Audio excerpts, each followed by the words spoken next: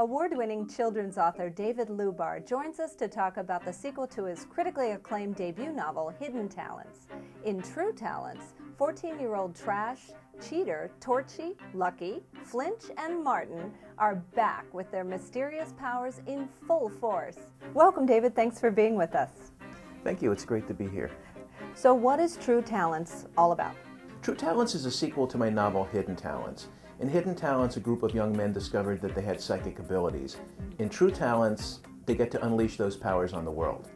So how did you come up with the idea for this series? I thought, what if these kids have such amazing psychic powers that everybody thinks they're hopeless and worthless? The kid who can read minds is in trouble because his test matches the kid he's sitting next to, so they think he's a cheater.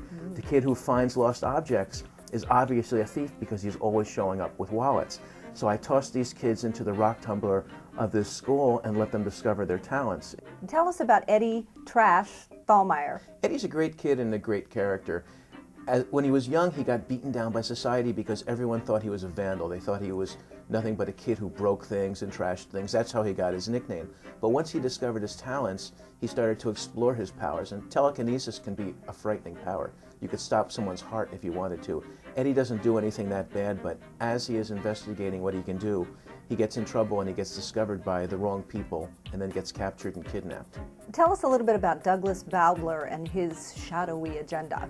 Oh, Bowdler is bad news. This is a man who enjoys inflicting pain and also thinks he's the smartest person in the room. That's a very dangerous combination. He started out his career in the military in a joint project of the Army and the CIA that was looking for ways to use paranormal powers as weapons.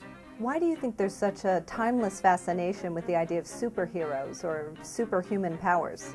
Well, how great to imagine that you could fly, or that you could read minds, or that you could turn lead into gold. We all have amazing fantasy lives and we all have great imaginations, and it's so wonderful to think that you could do one of these things.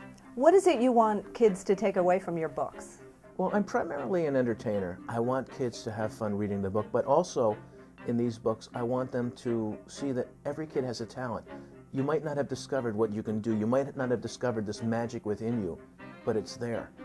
Hidden Talents was widely recognized as an instant classic of young adult literature, and True Talents picks up where the adventure left off.